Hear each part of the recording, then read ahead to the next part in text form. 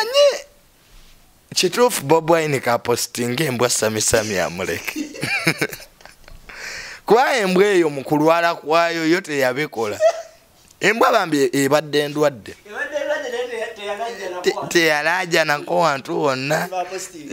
Teyazina ko Sammy byazina. Embwa yebadde eragira dan truthful ebadde ndwadde. Okusinga ki? Po muntu tosobola kwanga oliko oxygen. Nenge nyola gyonyola mu ekiwato. Omanye ebisolo bino bambi tubiwalane embwa ezo. Nembwa eyo bambi eba y'amazima nti erwadde era efudde. Naye ono omulwadde Sammy yo obulwadde we Kakalaamu toseka. Embwa ya Bobi Wine yo era nga n'ebyokubogola yabivaako kanga olabira ddala embwa endwadde naye Sammy mpaka nakati oxygen akapiira ke bamuteeka kalinga kafuuwamu obufuuyi ye mwennyini kakakuteko ayina engeri gyanyoga otuddemu mu butuufu omulwadde ono azinira ku nnyimba zino kale fenge eggwanga tusaasira nnyo Robert Kyagulanyi Ssentamu olw'okuvaako embwa yeddido naye ng'abalamu ba Sammy weebali wali tabapostingangako wadde akagambo. I think ndowooza obulwadde bw'embwa eno badde bwawukana n'obwa Sammy.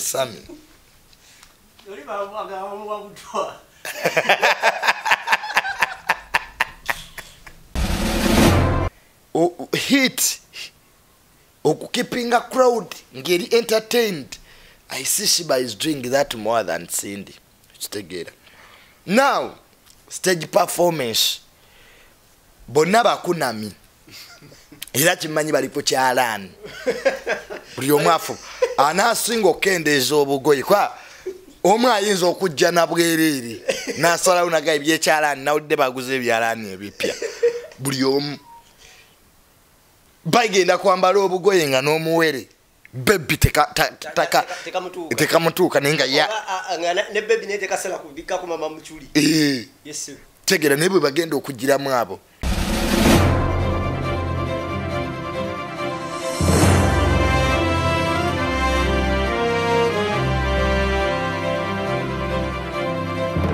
Muna Uganda wangalira mu diaspora, America, Canada, UK, Australia ne Germany. Ng'okyakola emirimu ebiri kwesatu okweyimirizaawo. Okola akaseera kawanvu, okola ku weekend, okola ne ku nnaku enkulu. Tolina kadde n'akamu okunyumyamu ne famire yo yadde okukiringa nabo. Omukisa guno nkwanjulira enkola ey'okukolera ku mutimbagano. Online business. Kolera awakaawo oba mu kifo kyonna kye weegomba mu nsi yonna. Awo n'ofuna akaseera n'abantu bo ng'eno bw'oyoola omudidi ng'okolera ku mutimbagano. Tekikwetaagisa bukugu bwonna. Abakuyambako weebali okuyisa mitendera gyonna. Okumanya okukolera ku mutimbagano yita ku www.d-flax.com oba tukubire ku +1 925 214 3563. Kolera ku mutimbagano ne babinojjo bakwebuuzeeko.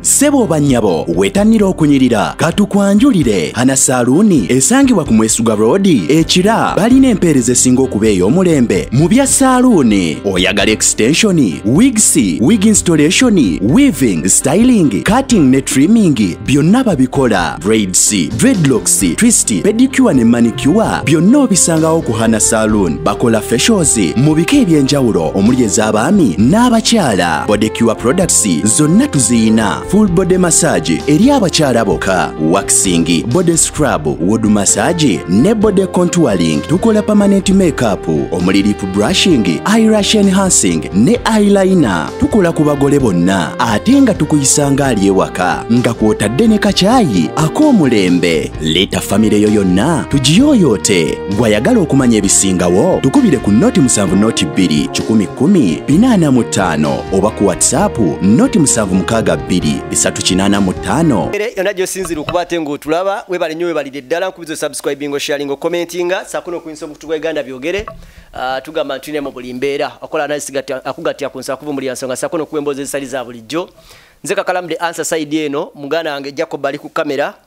Tuline Tamale mirundi junior buli week tujja ne tuwayawayamu mpolampola tuliwamu ne banafu ababivugane kanachote product basinzire wali edisaidi za wali emengo kwa Mukasa Road basinzire okwatenga bakujjanja mpolampola nkujukizako kubagana afa bali mu diaspora nga muli mukola mu hustling ate bayita awazi nga zitabuka toera na budde bwogerako na family yo waliwo baganda abakugu abasolo kwata kuteekateeka n'okusomesa butya bayinza okukwata okukolera ssente ku mutimbagano aba online business experts abo osobola okukwata ogenda ku website yabagiyita www.d-flucks.com yeyo www.d-flax.com osobola okukwata ng'omanya ebisingawo bakuleko ku namba eri wansi wa screen yawo whatsapping bajja kukwata okukwasaganya mpolampola conference ya nutrition egeno berawo mu January 2024 mu Canada au Toronto okwewanisa gende dela maso era nga ayagala okukwata ng'ogyegattamu osobola okubatenga oba whatsapping ako bano bakubirako okubaganda bafaabo bakunyonyola ebisingawo omanye ngeri osobola okubatenga weteekateeka ng'obudde bukyali so n'olw'ensonga eyo nkubagulizaako banoonyeeko ebisigale bijja tambulira ddala bulungi nnyo Sheikh America Komo alombadde wasangibwa saidize nasana kabulengo abanga lw'ensonga esatambula bulungi munoonyeeko nzikiriza ati najja kubatenga akuyamba okubatenga otambuza ebintu byompolampola tsokwata tukwasaganya mpolampola ana saluni bo bakupe peta n'okuyoyota enviiri oba omutwego oba endabikayo nebeera ng'era efukira ddala ey'enjawulo eri abagole bateekateeka okubatenga bajja package yammwe yanjawulo era ebeerawo eva osobola okubatenga ogenda saidi zawali eri obanga ogenda obanga ova ku police station y'ekira shell gy'osooka okusanga oba petrol station ya shell gy'osanga opposite ojja kubatenga olaba akapande ka ana saluni kajja kuwerekera paka wonaatuuka ku executive saluni eyo emiwendo gijja soboka era bijja tambulira ddala bulungi nnyo genda bakupepete bakuyoyote osobola okukwata ofuna ku experience empya mu ngeri y'emobenda junior kwanirizaako nnyo obulamu butambula butya nako mukuwulizaako ng'olina omwana gw'otembeeta tuli ku ki nkwaniriza wano ekyengera ennaku zino mbeera nnyo wano ennaku zino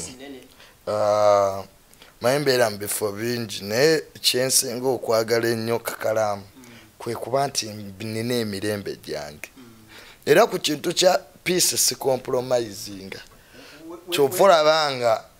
neeyagala kati leero nnaku zino nakuba enkambi wano ekyengera nnaku zino gyembeera ennyo nga mpummudde kitegeera mbeerawo neŋŋana naye lwaki sisulako ekisaasi nenkwata sente emyezi sikyabeerayo nnyo ate kati era newano wenaakowawo nga nyenda mpangisa emunyonyo waliwo apartment empya ze bazimbye awo nga nayo mbeera nsula myezi 4-3 naye siggalawo eri nayo gyewali ne kati ate nzidi wano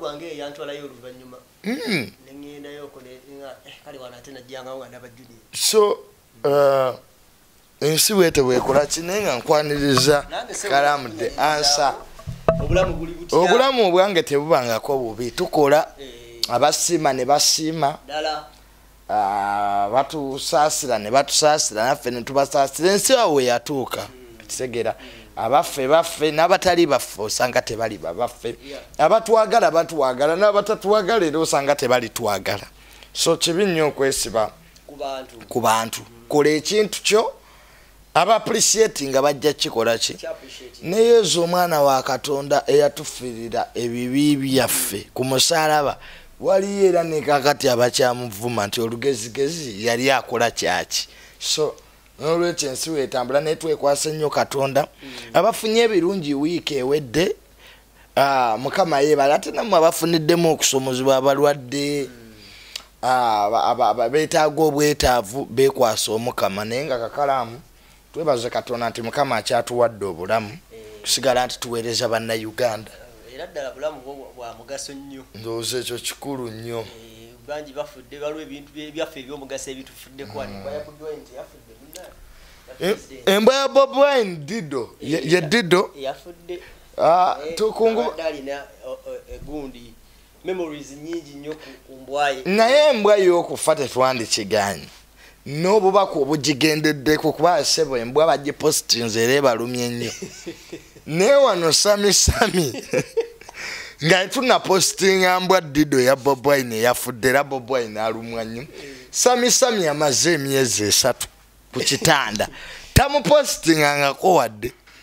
naye Embwa eno Eyafudde Embwa yabalekedde memories nyingi naye Sammy photo soldier lwaki sigwe mwasoose okupostinga okusinga Embwa eno kintu eky'abantu kibalese beewuunya nti Embwa ya Bobi Wine Dido esinze Sammy importance kati tukitegedde bulungi kakalaamu Sammy musajja atwala ajanye bane mu postinge bane Bobi Wine nteekayo naye kyatwewunyisa mpaka nakati tamuteekangayo naye Embwa eno Dido yo Sammy wayina okuba we bakitadde kale enkola eyo ya principal sinunga munakatini oba Embwa ebadde loyo nnyo okusinga Sammy nga mpulize eri mukama waayo kwa Bobi Wine obaka bwe yagitadde kuwalabidde ddala nti omuntu alumiddwa naye Sammy ali wali mu ddwaliro naye obulwadde basabyeyo bwasobedde baliwo akatamike yakoze nga bwenyola nga likulimbala Bobi Wine muto gwa musu wala olibalo yafulumiza badde ono story kimwana omanye kituufu Bobi Wine kapostinga Embwa Sammy amuleke kuba Embwa eyo mu kulwala kwayo yo teyabikola Embwa bambi ebadde ndwadde teyalaja nako wantu wonna teyazinako Sammy byazina Embwa yebadde eragira ddala nti truthful ebadde ndwadde okusinga ki po omuntu tosobola kubanga oliko oxygen naye ng'ennyola gy'onyolamu ekiwato omanye ebisolo bino bambi tubiwalane Embwa ezo naye Embwa eyo bambi eba y'amazima nti erwadde era efudde naye ono omulwadde Sammy yo obulwadde we kakalaamu toseka ogambye anyola ekiwato omulwadde Embwa ya Bobi Wine yo ebadde ndwadde era nga n'ebyokubogola yabivaako kanga olabira ddala Embwa endwadde naye Sammy mpaka nakati oxygen akapiira ke bamuteeka kalinga kafuuwamu obufuuyi ye mwennyini kakakutteko ayina engeri gyanyoga otuddemu mu butuufu tuka omulwadde ono azinira ku nnyimba zino kale fenga eggwanga tusaasira nnyo Robert Kyagulanyi Ssentamu olw'okuvaako Embwa ye Dido naye ng'abalamu ba Sammy weebali wali tabapostingangako wadde akagambo I think ndowooza obulwadde bw'Embwa eno badde bwawukana n'obwa Sammy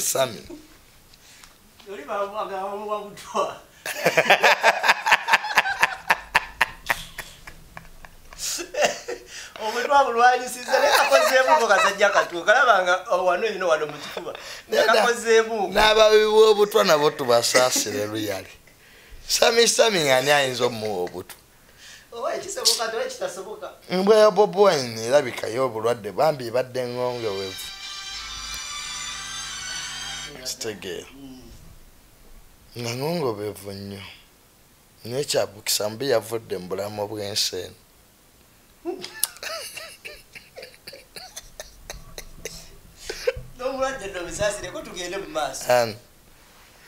omulwadde akola ebintu 3 ebyokuzina byasooka abijjemu waba ayagala tulabe nti ddala kubanga phase gye yatandikirako yali yakugamba nti mulwadde nnyo era tayogera nga yafuna abamwogerera bwe yalaba nga tekimala n'avaayo n'atandika okweyogerera omulwadde era ng'olaba omukaaba ebyo byonna bigenda mu maaso Embwa ya Bobi Wine endwaddeyo tebogola teyogera terina nawe yali ezeeko mu kamera nti yo yeefa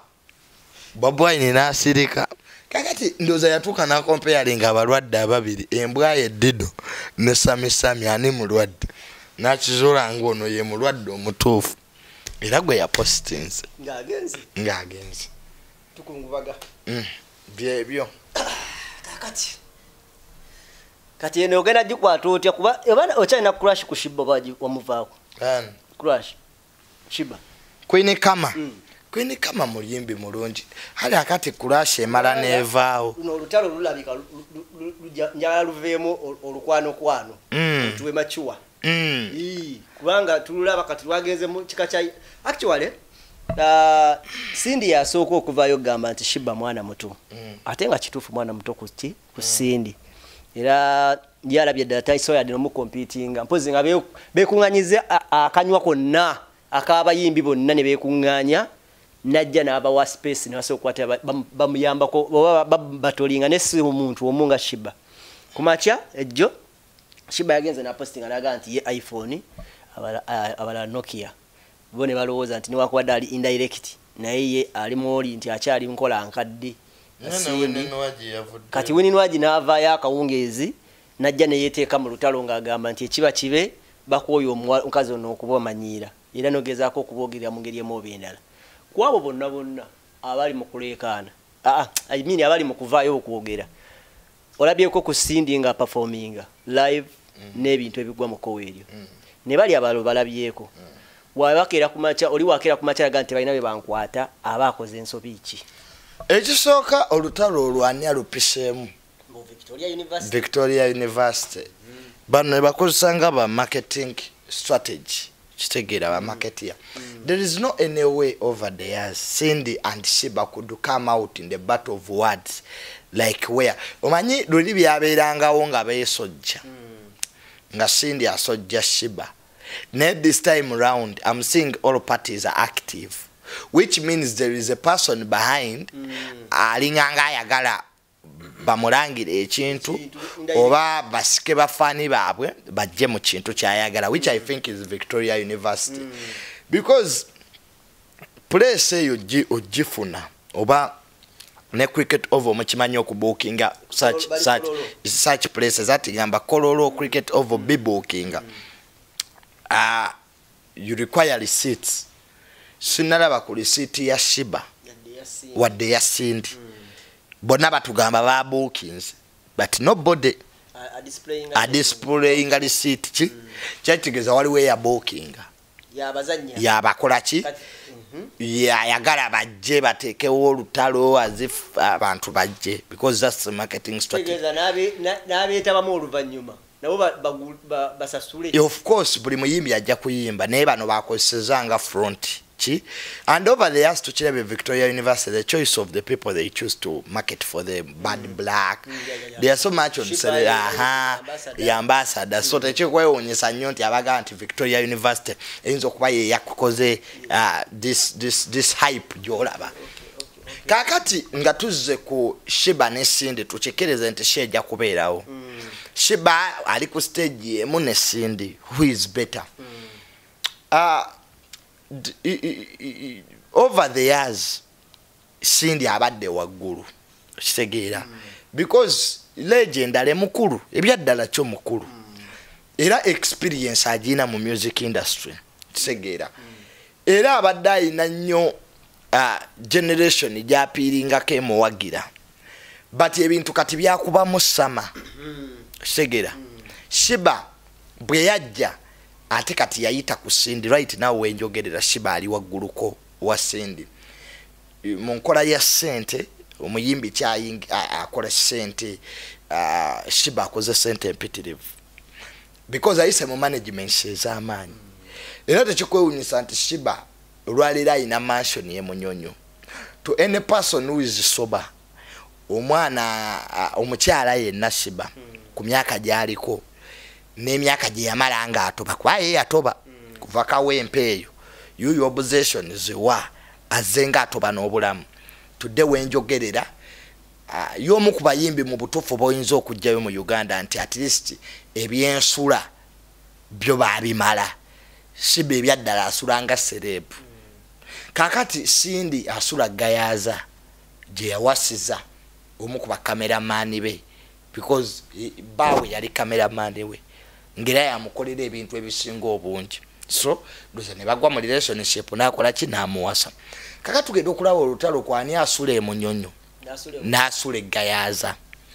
wetudda ku kyenyimba hits Shiba ina hits nyingi okusinga ni Sindi tosobola competing na muyimbi ayina hit kwa abantu kyebagala people tebazze sala mpaka z'amasomero ti soprano oluto osegera mbw ani ayina eggono ani yayimbye toni waggulu. The audience doesn't want that. Bo baagala muntu ayina hit. Enyimba za concerts zibadde dakiika 2-3. Oyimba luno olukomya makati n'osulayo olulala. Oyimba luno olukomya makati n'osulayo olulala. To keep the audience on their tentacles, to keep the audience engaged. Osegera ekyo Sindi asinga ku Shiba. Segera kubanga bonna they share the same fan base. Okujjako ye Sindi ayingira ku katini mu fan base y'abakulu. Segera abantu abakulukulu abo because yabadde over the years. Era abantu abakulukulu be bagala ebya live band. Bino Sindi byakola ki? Byakola. Eba byagala nnyo. Ne generation yaffe eriwo. Kyesubira nti audience egenda kuba 1 baana ba Victoria University. 2 abagwa mukowa emyaka ejo n'abaana babazze. Chegira kati Shiba appeals more to the target market than Sindi right now. One, she has the hits. Chegira era ojja kuwulira omuziki nga guva oludda lumu luyimba luno nkwata ku ice cream akyuse ochegira ateekemu ebirala kimansulo kumimwa akyuse akuba olulala tukkirire ochegira nga mwe mulimu bomuki bomupate mpozi ko ngamba lwa Sindi si lwa Shiba ka ba lwa Shiba segera so hit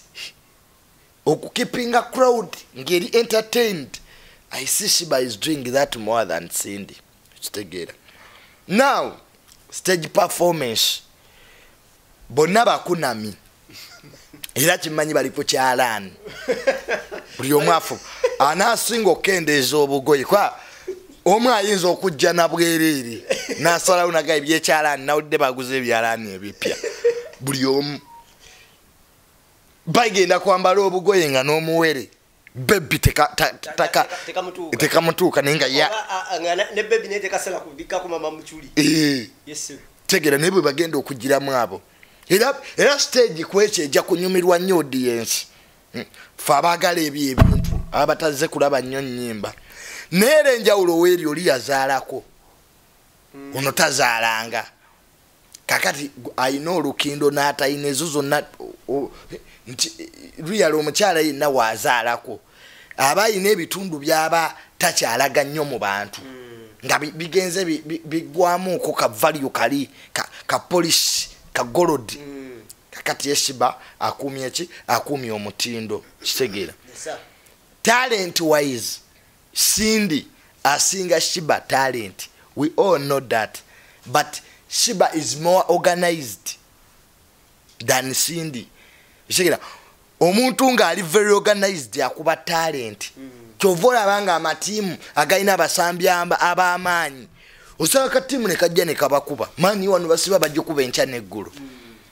disorganization together. Kakati Shiba is relying one on hits, organization, the target market that day. Oshegere Sindi nalabika nti asigazize ekintu ekyo talent ye eyinza obutamuyamba. Talent ekuyamba nnyo ng'oyina hit kati anayimba ki kwa oli ayina ennyimba 10 mu kaseera kano zonna hit ku Shiba ne Sindi ani asinga okwambaza abantu engatto okitegedde nti babategesa awo kanyambale ng'endira ku Shiba kanyambale ng'endira ku Sindi akole enkugu Shiba right now because bolaba concerts zategeka Shiba ngali yeka buli lutalo wabeerawo brand name tegera era kyovula nga Sindi olutalo lwazza lutambulizanga nnyo ku sojjani Shiba sigwe gusose nga musojja Shiba yasooka okubuukinga yasooka ogende Kololo. Why would Sindi come in the same place and the same date? Gwe tolaba nti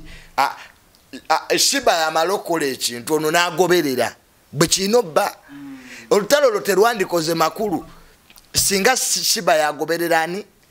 yagoberera Sindi waliwo asooka okukola ekintu fenaffe tukiina wano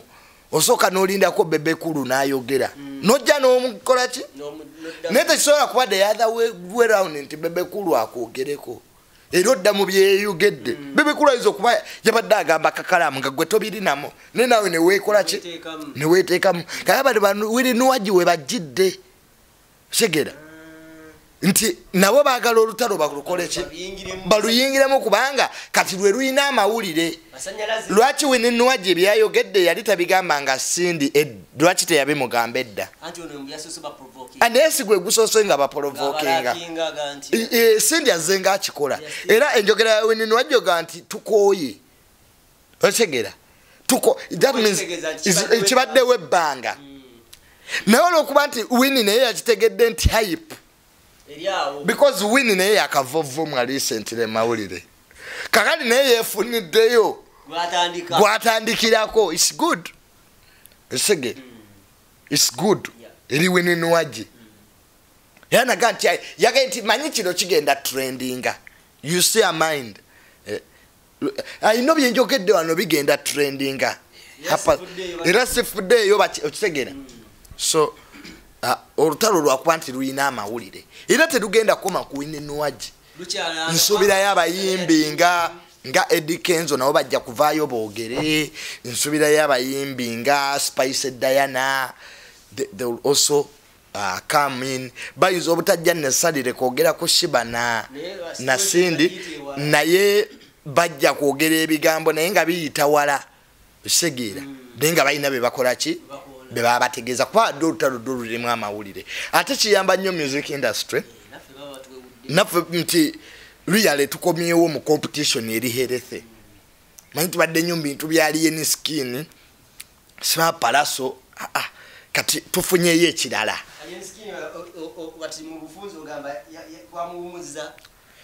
atandise ogenda nga awumula kuba ekibadde kiwadde alien skin ebeetu nti abanene abafuga opinion mu music industry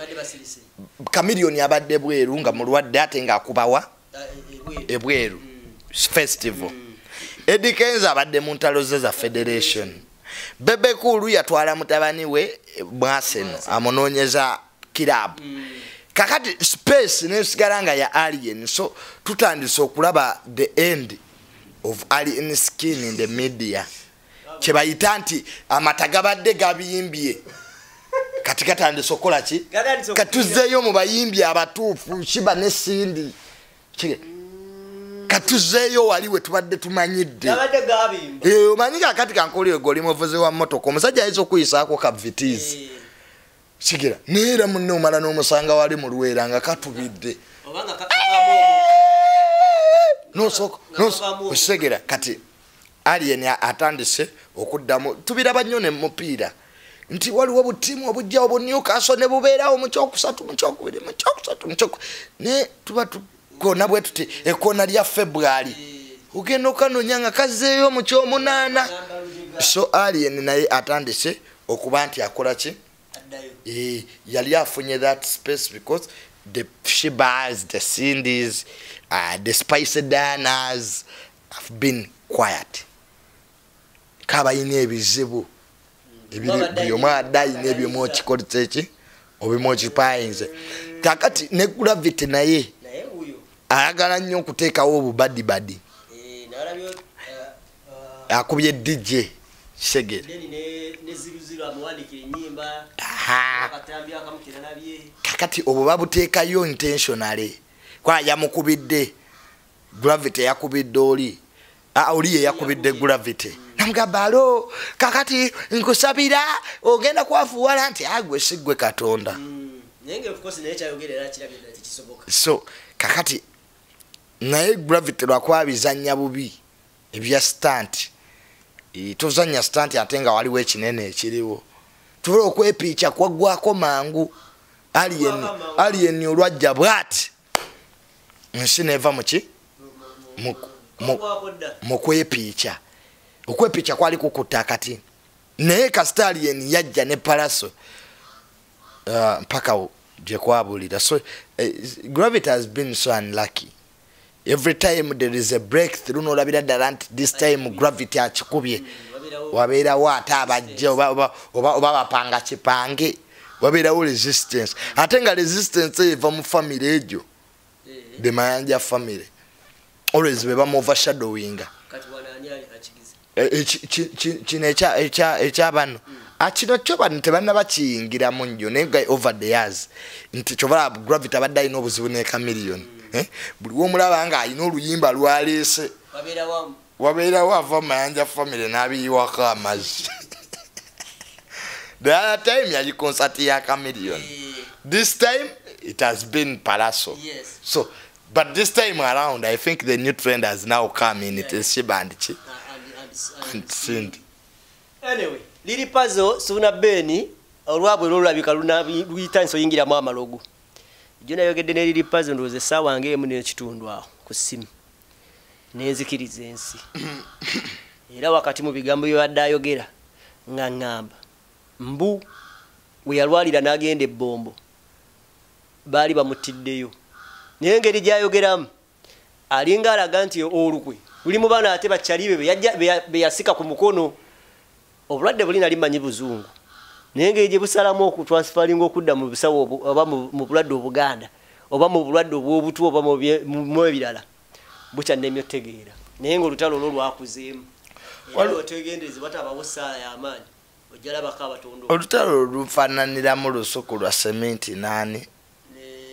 Olwa we bali bayombagana asimanyi oli yagenda mu kizungu ku kizinga n'aleeta enkima buli abayimbi we babulwa ennyimba oba ne babulwa content they resort to stories ezaba sina zaba blogger ezaba boda oba gundi yandoga gundi tanjagaliza because olutalo lwali puzzle nani oyo ne Suna Beni it's not about music. They are conflicting because everybody is lacking what to do. Buli wobanga tutambuza nyimba. Nagenti olutalo lwa Shiba ne Cindy is a healthy competition. They are getting money out of it. Somebody is paying. Ne buli wowulira ngo olutalo ebintu bino wamanga bali banzise gundi tanjagaliza era olukwe lwava ku gundi such personalized wars. Ngomanya abo musically tebayina aganaga naye yali abitandise ebintu ebyo omuziki buli we gukendeera otandika okola ki okufukira abalala ekizibu ningo omuziki gwandibadde gwa kuyimba kwa buli omu bamulwanisha kikira kakiri abebe kulu okuvayo natandika okugamba nti liri paza amuloga kikira it doesn't make sense at the end of the day so entalo zendabye ezo zebayita battles below the belt zirimu family zirimu eddogo there's a lot of theories ebitagatta bingi bali bagenda ku kizinga ne baleeta akakima ne tufuna accident ne kabula such content so Suna Beni abadde akoze bulungi nnyo nti fan base ye eri Masaka yoka erinnya lya Suna Beni terisala katonga that's a fact that's a fact terisala katonga Suna Beni yerimba and I want to be frank to him fan base ye eri Masaka nga bwolaba nti abakatuliki twavaawa Villa Maria tegera jaina abazinanga bakutte ebiti waggulu mbuba n'emizimu gibalinnye. You can't bring that to urban youth. Although audience jaina aja kubalawo ebbanga because be badna Uganda ddala audience yabo abawuba ebikonda bazinanga bali bwerere we segera webaze katonda ne munne amasi such people who enjoy those songs za Suna Beni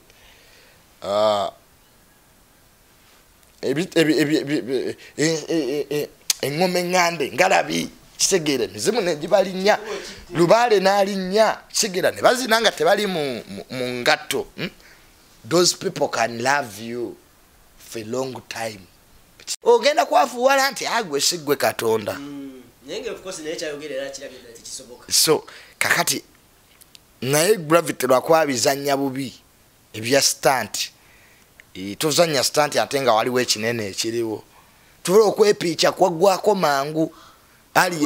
alien olwajja bwati nsi neva muki mu kwepiica okwepiica kwali kukutta akati naye kasita alien yajja ne palaso mpaka gye kwabulira. So gravity has been so unlucky. Every time there is a breakthrough n'olabira ddala nti this time gravity akikubye wabeerawo ate abajja oba bapanga kipange wabeerawo resistance ate nga resistance eva mu family egyo the Mayanja family always be bamu overshadowinga kino ekyabano kino kyo bano tebanna bakiyingiramu nnyo naye over the years nti kyovala gravity abadde alina obuzibu ne chameleon buli womulaba nga alina oluyimba lwaleese wabeerawo ava Mayanja family n'abiyiwako amazzi the other time yali concert ya chameleon this time it has been Palaso. So but this time around I think the new trend has now come in. It is Shiba and Cindy. Anyway, liri puzzle suna beni olwabwe lolabika luyitanso yingira mu amalogo. Jona yogedde ne liri puzzle ndoze sawa ngemu ne kitundu aho ku simu. Nenzikiriza ensi. Era wakati mu bigambo byo adayogera ngangamba. Mbu we yalwalira nagende bombo. Bali bamutiddeyo. Naye ngeri gyayogeramu alinga alaga nti olukwe luli mu bana ate bakyalibe be yasika ku mukono obulwadde bulina limanyi buzungu naye ngeri gye busalamu okutransferinga okudda mu busawo oba mu bulwadde obuganda oba mu bulwadde obwobutu oba mu ebirala bukyannemyo tegeera naye ng'olutalo olwo lwakuzeemu era otegendereze batabawo ssaala y'amaanyi ojjalabako abatondo olutalo lufaananiramu lusuku lwa sementi nani Olwa we bali bayombagana simanyi oli yagenda mu kizungu ku kizinga n'aleeta enkima buli abayimbi we babulwa ennyimba oba ne babulwa content they resort to stories ezaba sina zaba bloga ezaba boda oba gundi yandoga gundi tanjagaliza because olutalo lwali puzzle nani oyo ne Sunabeni. It's not about music. They are conflicting because everybody is lacking what to do. Buli wobanga tutambuza nyimba. Nagenti olutalo lwa Shiba ne Cindy is a healthy competition. They are getting money out of it. Somebody is paying. Nebuli wowulira ngo olutalo ebintu bino wamanga bali banzise gundi tanjagaliza era olukwe lwava ku gundi sachi kyovalanga Shiba tayinza kuba kivulu Masaka nga David Lutala ali wali oba Misaki omanye ebitundu byawukana era Cindy nga wamutute Masaka mbwa ayimba ebyo mwe byemugamba ebibanyumira live band simanye gono bagala beat du esekera Masaka ne bwoba toyimba no baterako ekyo du bajja kuzina bayibuke. I was there. No one will let you boom. I was there. I know. Esekera kali fije tuite ndongo kubo ndongo kirala era kati toyiza genda mabala agebbeyi n'okubebyo segera eri audience bamuiseko ko ne kololo juice yali wa gundi awo dabali pate mu yajja bamuiseko ko mu bibbeyi no okuperforminga oba okuyita because music is business nengamba y'omuyimbi fani base ye wawere segera so naye okukuyita segera ndabyeko banduga the likes of other musicians nga babayise the curtain raisers nti omuyimbi ow'amaanyi tannajja Tamale jangu ogira obeesabesa abantu era abo basuna beni we bayita n'aba comedy babeera kumpi awo toyinza kuyita bebe kulu ku stage nga mariachi yakavaawo bebe kulu agenda okulinnya ku stage nga abayimbi wano bamanga bamaze okuyimba abaddirira awo nino omuyimbi ow'amaanyi alinya ku stage bamuyita nga waliwo omuyimbi yakavuna alemerayo ati mboli yaitoli na asimba ngono ni ayino kunzideta tegera kakati nolwecho mentalo zalire puzzle neyane simidwa akuye ebivulu bingi ne omusajja tamwochayo amwa mitwalo musamba mu buntu ntubutategereke kambo nembazira toni atudde lwakubeera nga abataka b'okukyalo bajjaga ye abaana abava Kampala bonna kyekyo abatuse Kampala ne baawukana naye yakoobwa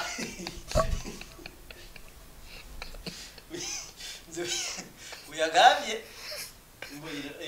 era atuddeyo ab'okukyalo ati abaana abali beyagala pazava Masaka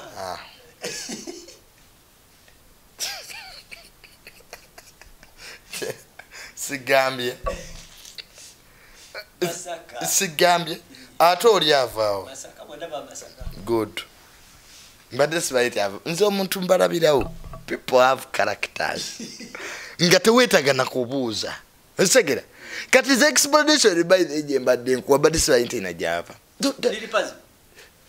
be bano kazibwe kapo owoza abando gaffe twasalalwe kazibwe kapo aliwa that's a typical Masakarenian abantu abo babali kochi bana abantu be Masaka tebabula nekonde abula asolo utabayingiramu walukaga gudi Farida nakazibu Farida Farida ekimuyambye environment mwakolera eno emushepinze nnyo bakita exposure ti omuntu asolova wano nga yava Masaka n'agenda mu America olwa environment gyatambuliramu ne exposure kali ake Masaka ne kabula segere kali kabula nenga kamulimu nenga kabula kibanga omwana okuva mu ssomero eriri disorganized n'omutwala ebuddo n'omutwala eseta olw'okuba nti abaana bali balina engeri gye beeyisaamu akoppa era kakati bwaddayo eno kakavubuka nako kaali wano ku kyalo naye keeraga ennaku zino kalina siba engeri gye koogeramu nebikoogera tetubiwulira ye mutabani wa Kamiliyoni tuluzungu lwayogera bakadama abazungu omungi babuliddwa engeri gye bamuvumamu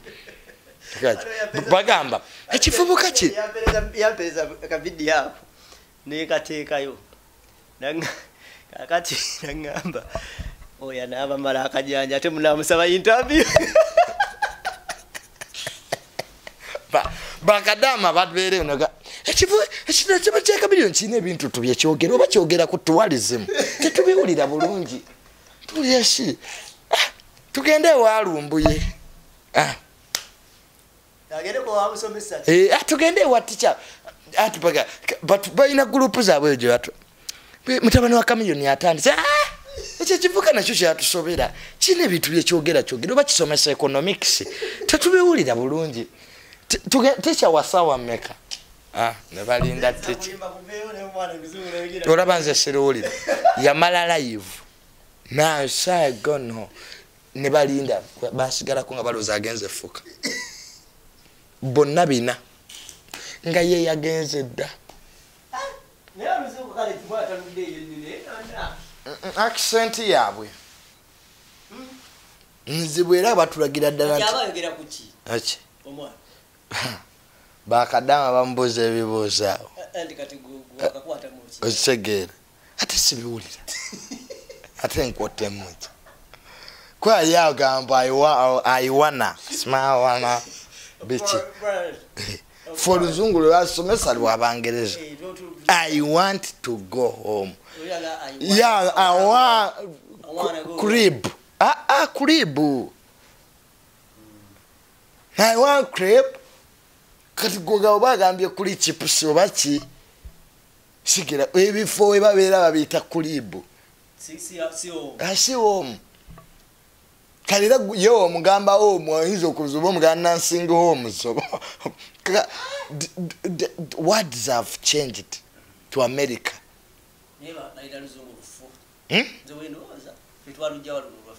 lwabangereza era kakati wogenda mu America noyogera luno lwaffe bawojja wanika omukolo gwe Mr. Mirundi which language is that sounds like English? It sounds ani akati bw'osanga omungereza y'omuwulira naye bw'osanga omungereza ayogerera mu nnyindo kale ate y'omumerika mubi nti omumerika ye ebigambo bo tebalina longo gurama bo tebalina ki kati ate y'omumerika ebigambo by'obuwemu ye kiryoko because siba gentleman era kizibu nnyo omumerika okwogera statement 3 nga tannavuma omungereza kyatasobola kukola kakati ono omwana wa kamiliyoni bakadama bajja kusanga obuzibu okufuna singa bamuvuma dda kati kadama balamu okufuna interpreter banne bawangaliramu nabo tebabitegeera nkugenze sibimanyi osegeera kati bo babitegeere era balina kusigala eno wange netutambula nabo